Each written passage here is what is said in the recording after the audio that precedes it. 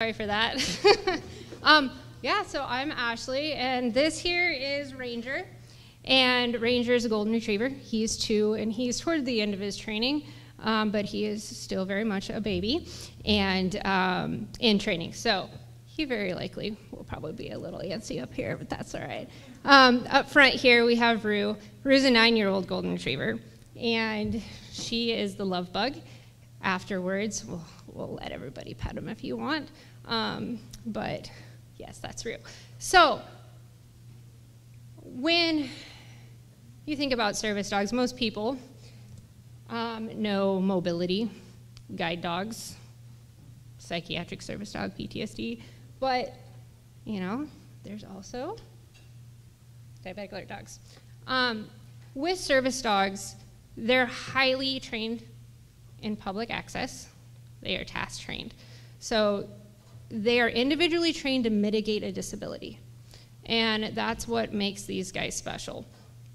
The DADs, what we train them to do is to alert to highs and lows, right? So each person's request might look a little different. Some people like the alerts to start at 80. Others like it at 70. I've had some people want it at 65. But each person's might be a little different. So usually we do 70 and below or 150 and above. Past the tests, they are also trained to potentially fetch medications, get juice boxes from the fridge, super cool, and get help, right? Get help, that's a big one. Sometimes, actually probably more often than not, these guys are dual trained. They're not just trained in diabetic alert. A lot of times we see a lot of psychiatric, right? Especially PTSD starts coming through. And so that dual, we're gonna talk a little bit more about that here later, about that dual. So why? Why when we have all these other cool equipment? Why a diabetic alert dog? Well, it's pretty cool. These guys beat the CGMs by 20 minutes, consistently, right? That right there is impressive. So not only do they beat the CGMs, but very often, I don't want to say very often, but it's pretty common, these guys are right when the meters are wrong. Right? People go and manually check their blood sugar and it's fine. No, I'm fine. Dog's like, no, you're not. No, you're not. And they just keep coming back. And I always tell people, man, when in doubt, check it out. Manually check your blood sugar. Okay? Go back in with a good old finger prick. I know a lot of people don't like to. And check it, because it is common for them to be off, right? So those two things are pretty cool. Independence, though. For a lot of people, especially children, college students, going off to college, first time living alone. These dogs can have a profound impact on people's lives. These guys are here when no one else is. When they're in the trenches, right?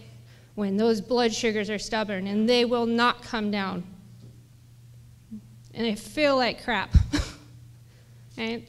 These guys are there. So the quality of life, especially for children and college students, I've seen a drastic improvement. So that emotional support is a big, they can also help increase the physical activity. Not only because they have to be active, you have a dog, you better take that dog for walks, right? Or they're gonna self-destruct because they are dogs. Right? They're not perfect, they're not machines, but they're pretty cool. That added level of security.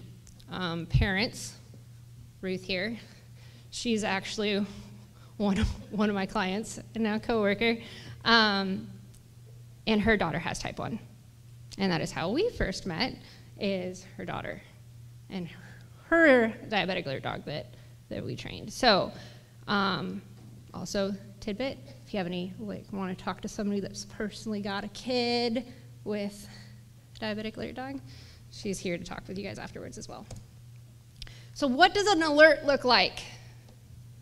Well, that can look different for each person. It really is a preference. Do they want a nose nudge, a boop? Do they want a paw? The dog paws. It's personal preference. We can kind of do whatever you want. A lot of times the paw ends up being the go-to. It's hard to ignore that. And I'll show you here in a minute. I'm going to have him do an alert, and you'll see you can't ignore it. So there are times, too, where these alerts look a lot different. Okay? When we have what's called tripods. And tripods are when we have young children or somebody with a disability that can't necessarily handle the dog. And the dog is handled by someone else, but it alerts to another person. So there's this kind of tripod. The dog has to smell one person, but go alert another. Okay, so young children in another room. Those are the situations where we kind of see those tripods, and it does look different. We oftentimes will put a doorbell, push doorbell, that rings in another room. So you can have the button in one room, it rings in another so that the parents can be alerted. So there's different ways. Bringzels are these little stick things that they can come and hand you. That's another good one because you can't ignore it. They're in your face with a stick, little thing like, hey, you can't ignore me, because a lot of times it's really easy to go, no, I'm fine. See it a lot. No, I'm fine. I'm fine. No, the dogs are right. They're right. Did it go? Oh, wave for a high and bow for a low. So typically, we like to teach them to wave for a high so they will alert and go, hi, you're high. And then they'll alert and they'll go, no, you're low. So there's kind of two different things. So I still tell people, don't rely on that. You still need to manually check your blood sugar, right? Don't rely on it. But it gives you an idea what's going on. These guys alert to swings, changes, big changes. So someone might be in range and the dog's alerting. No, the dog's probably not wrong. Wait 20 minutes, check it. And oftentimes you'll see a drastic, huge, fast drop in those blood sugars. And you're going, oh. So they pick up on those huge swings. So even if they're in range and you're dropping super fast, they'll let you know. So I have a video here, and this is one of my clients. And he's doing a live alert here. She's got cameras because she passes out often. And she's actually not type 1. She's got something else that causes the blood sugars to go down. I didn't touch that. I hope that doesn't happen again. But anyways, so that was kind of that live alert of, hey, hi. The other alerts that look a little different, night alerts. Night alerts are hard. Night alerts are hard because you have to have a dog that's persistent. People don't like to wake up, especially if they're grumpy kids. You have a dog that goes jumping up and down on their chest if they have to, going, wake up. They've slept through their alarms, they've slept through all of the things, and the dog's going, not today, wake up.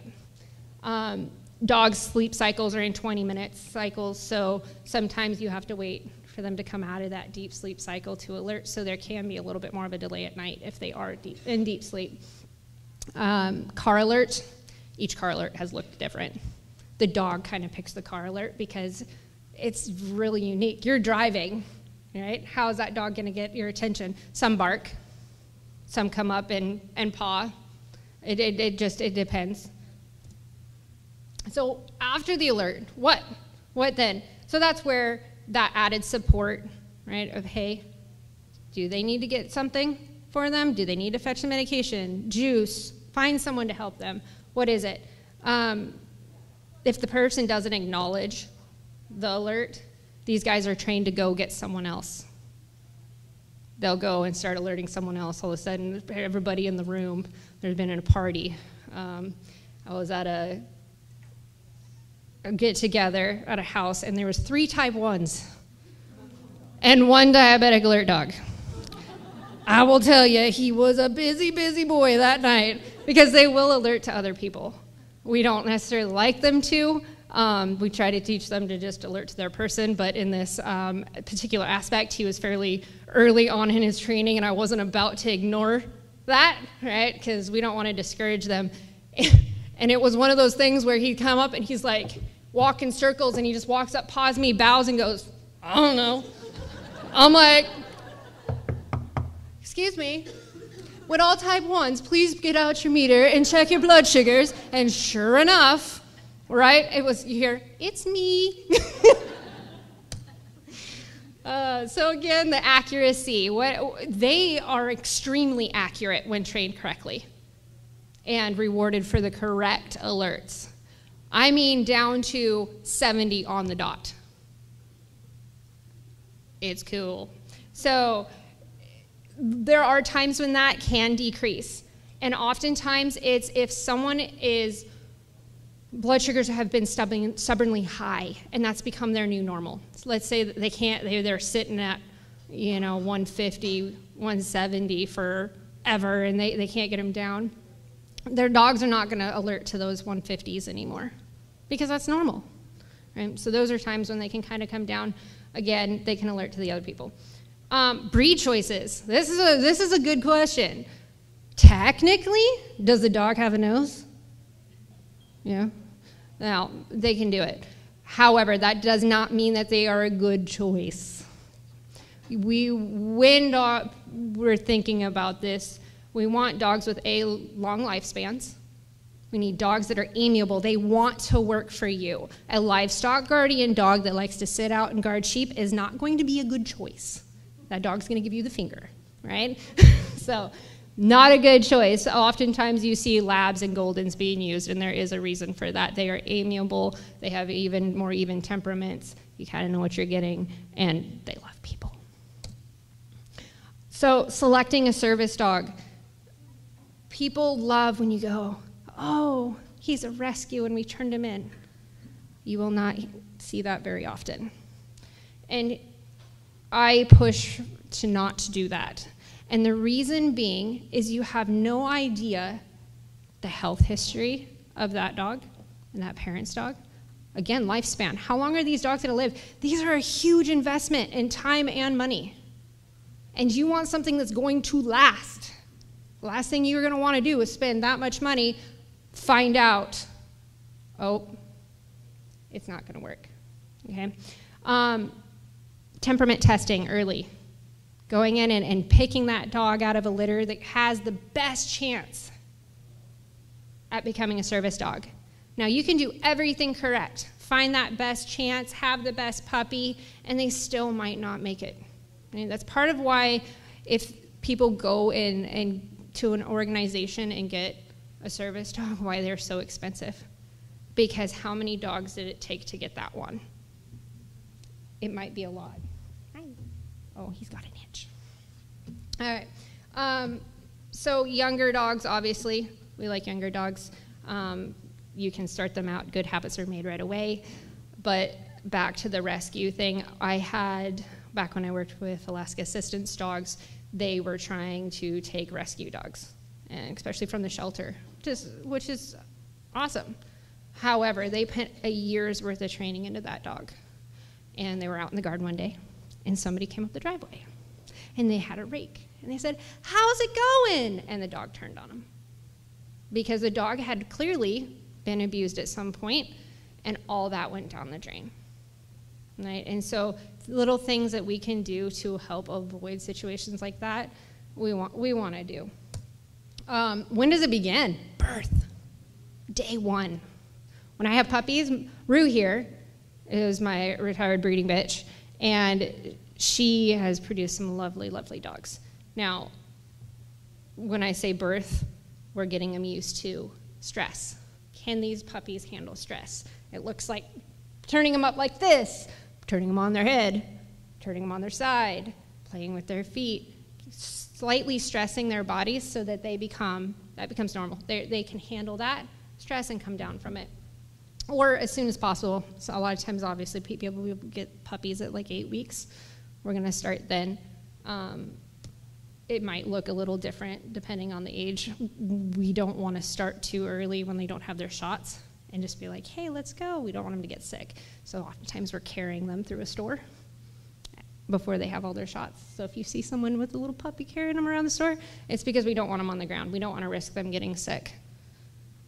Public access training is the key. Scent training's easy, right? Teaching them to alert to blood sugars is easy. The public access training is the hard part. They have to be taught to behave in every situation. Leave it. Like this. They have to handle whatever comes at them and still be able to do a job.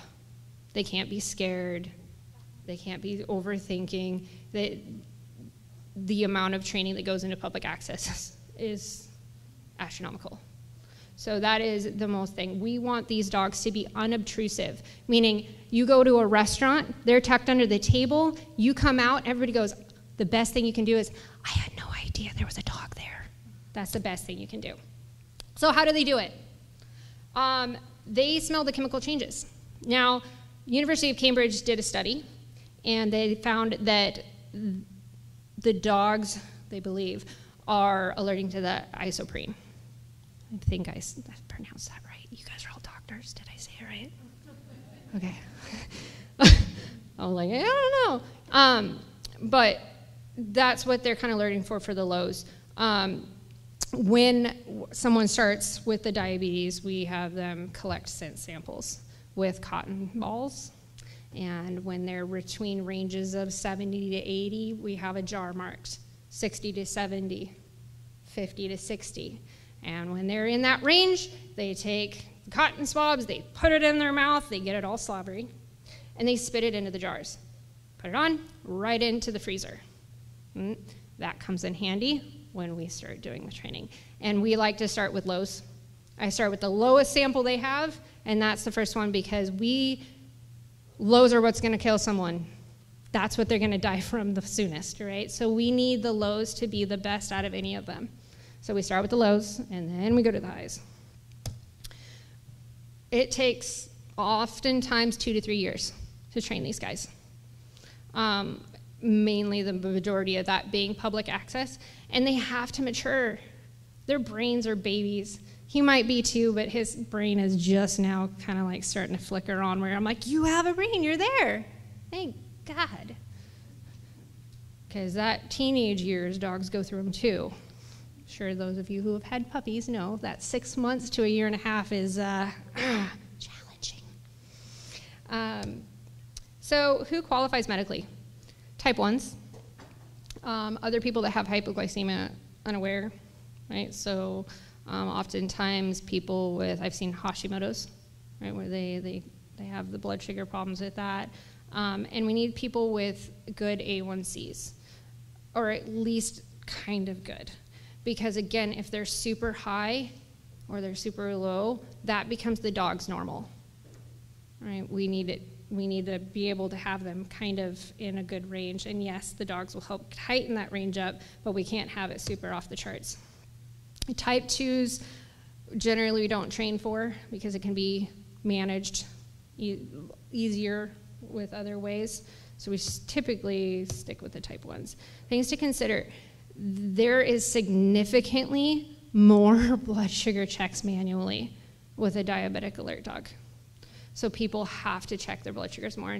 And for the people that don't like to check their blood sugars, that can be a challenge. Because if they're not checking and they're not rewarding the dog when it's right, then the dog's going to stop alerting, and next thing you know, you just have a nice pet. Right? You are no longer invisible. Had I walked into this room without a dog, you wouldn't have known. I walk into the room and everybody goes, oh, that doesn't change.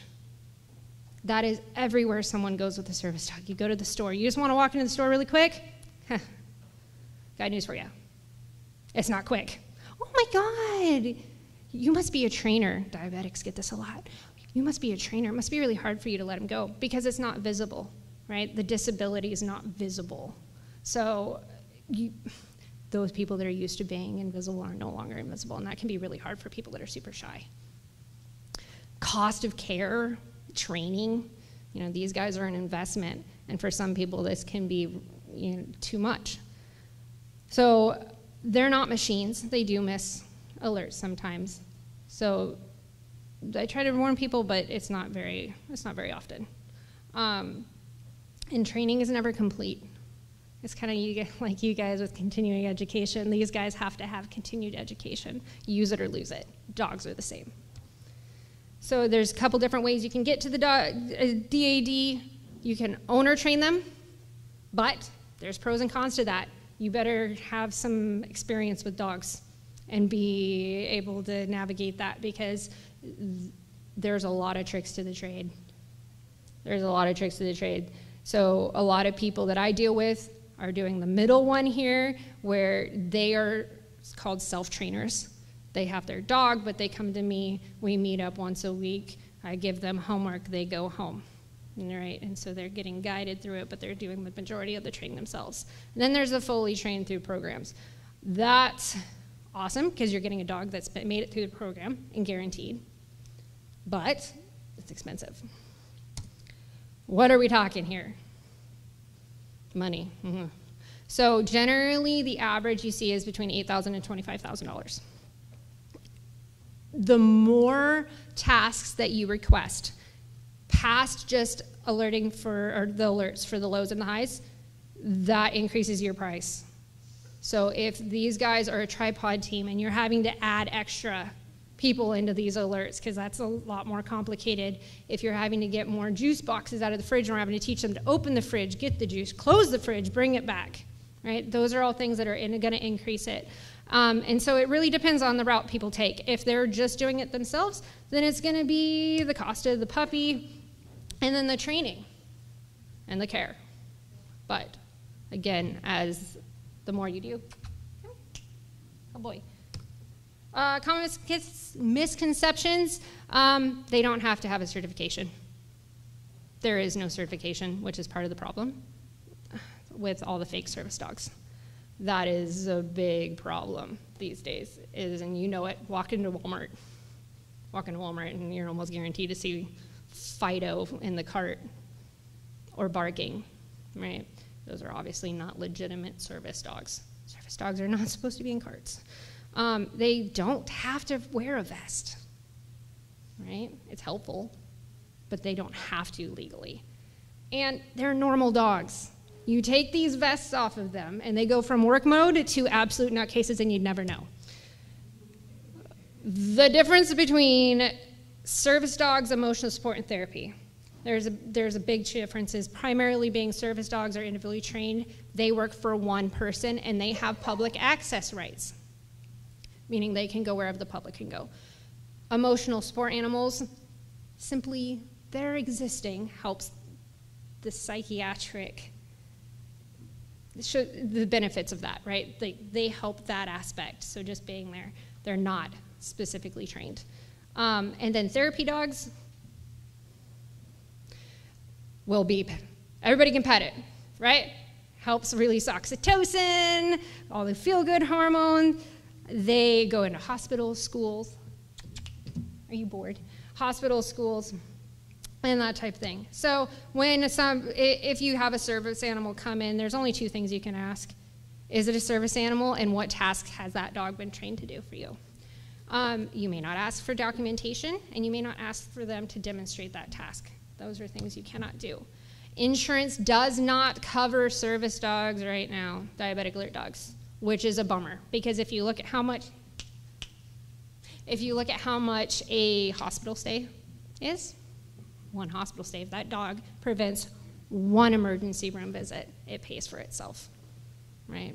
So it would be awesome to eventually get there, and I hope that we eventually do, but as of right now, it is not. But I still encourage everybody to work with their doctors, get a note, try and still go to the insurance company and try, because the more it's tried, the more it's getting on the radar, and it is picking up traction with the insurance companies where it's kind of starting to be talked about. So the more that you guys can kind of help that out, the better for your patients as well. In there, I've got some links if you guys want to later go in there and learn about more service dogs. And I'm going to have a scent sample. I should probably talk here. I have a scent sample here in my pocket because Ranger's fairly early in his learning. And typically, we have these little tins, and we put little holes in them in the top so that the scent can come out. And we teach them to alert with these. We do metal because it doesn't have a scent. Plastic, they can alert to the plastics, all sorts of stuff. So I'll come over here and I'll kind of show you what his is early learning looking like.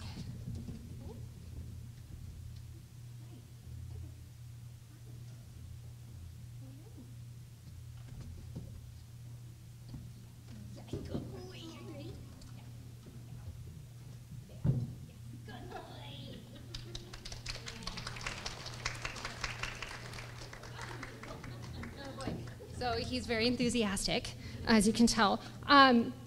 So as they get better, we take away the tins. It's kind of gross, but I take and like wipe the saliva sample in the back of my hand, and then that, yeah, it's and that's how they kind of alert later to it when we try to phase this out and make it more realistic.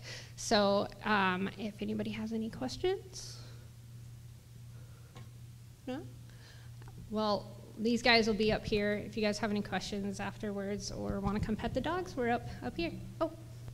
Well, I was just kind of hoping if you guys could just tell us some more cool stories, like from your personal experience or from the people you've worked with. Yeah, absolutely. I actually have a story someone sent me. I was hoping I'd have time to read it, and I will go ahead and read it for you guys here. So Charlie is the diabetic alert dog for my godmother. And when I first started, that's how I got in this. I lived with her for many years. I saw the struggles. Of course, my first diabetic alert dog I trained went to her, right? So she sent in, and I learned a lot from living with that and seeing that transition from trainer to handler to what it does, what they're running into, the problems they're running into at home. And you're going to hear probably some things in here that I talked about earlier. So Charlie alerted me consistently when we were taking a walk. Oh, she's walking? Yeah, that's that activity. I kept checking my CGM, and it was in range. I started getting where I was getting lightheaded, and eyes were like glitter. I finally took him seriously and pulled out my glucometer out of my backpack, and I was down to 37. It hit quickly and easily could have passed out. I was able to correct it with apple juice. Right, that right there, that's cool. I think it's cool. Hopefully you think it's cool too. But, you know, I'm kind of a dog nerd, so take it for what it is. The other thing too is sleeping at night, right? It's easy to sleep through the alarms if they're sleeping hard enough or if they're too low and they can't wake up, that type thing. And so she was talking in here about she wasn't feeling good. She was really sick. She had the flu. She went and laid down, and about 2 hours in, the dog's jumping up and down on her chest. Right? She's like, I don't feel good. Please leave me alone. Right? And he's like, not today. Charlie's very pushy. It's kind of, we like the pushy ones because they don't take no for an answer. You push them off, they come back. Hey, Ruth, can you push her away? Push her away. Keep pushing her. Keep pushing her. Keep pushing her. Do you see this? This dog does not get discouraged, and we need that. You can do anything to this dog. Anything. I mean, we've worked with autistic kids, right? Pulling on them, hitting them. She still comes back for more. We need those dogs to come back for more. Obviously, there's times where diabetics get grumpy. Go away, especially kids.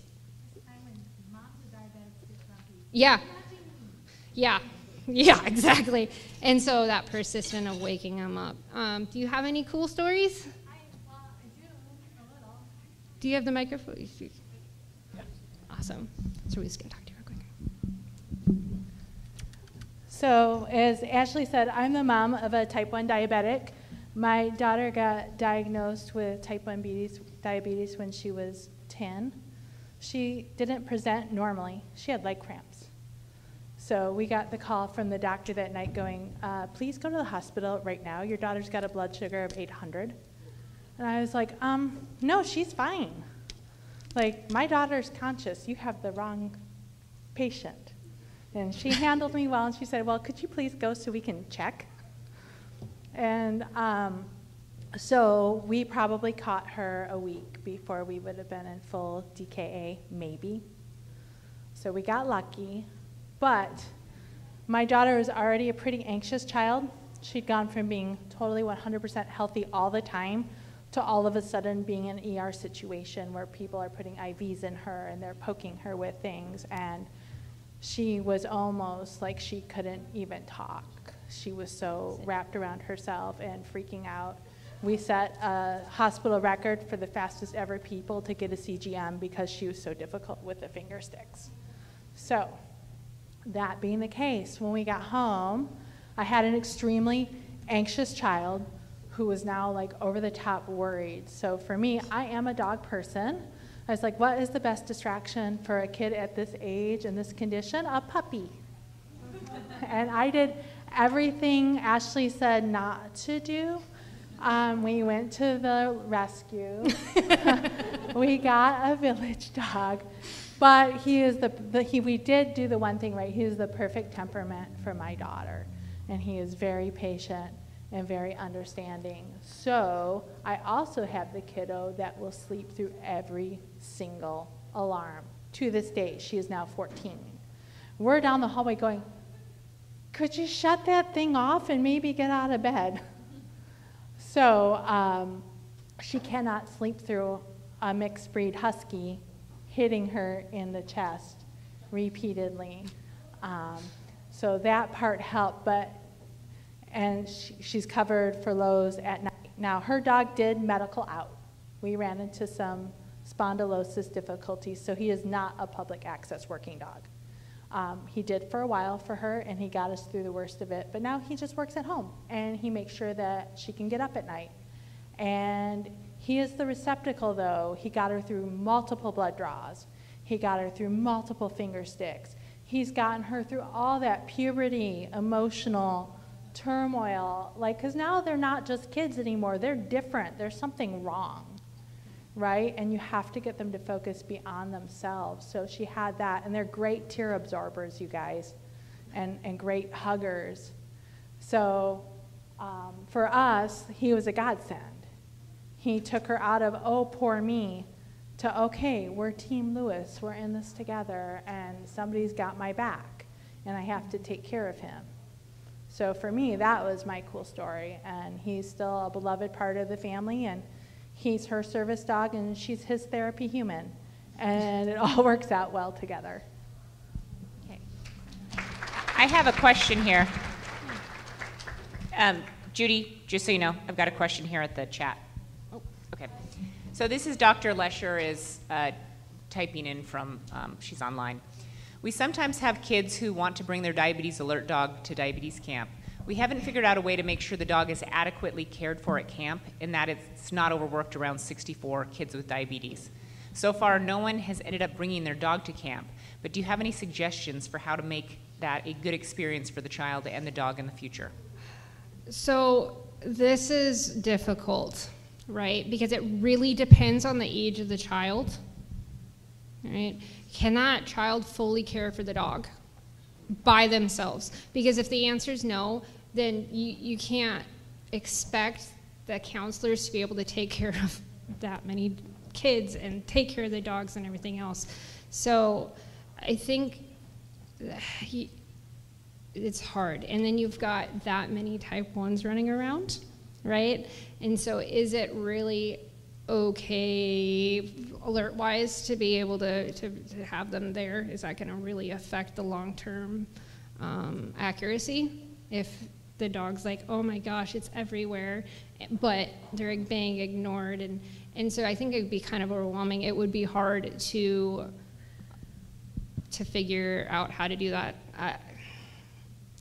honestly, if it were me, I kind of would maybe set it up, if you could, where they could still visit with their dog once a day or something, so that they're still having that interaction. They're still getting that time to decompress with their best friend and all of that. I'd probably try to figure that out. The other thing too is I would look at having a camp dog.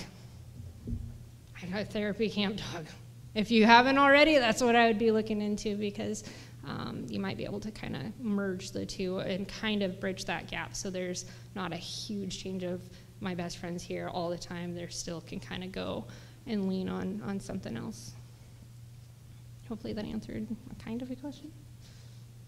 Anything else? More check. All right. Well, nobody else? Okay.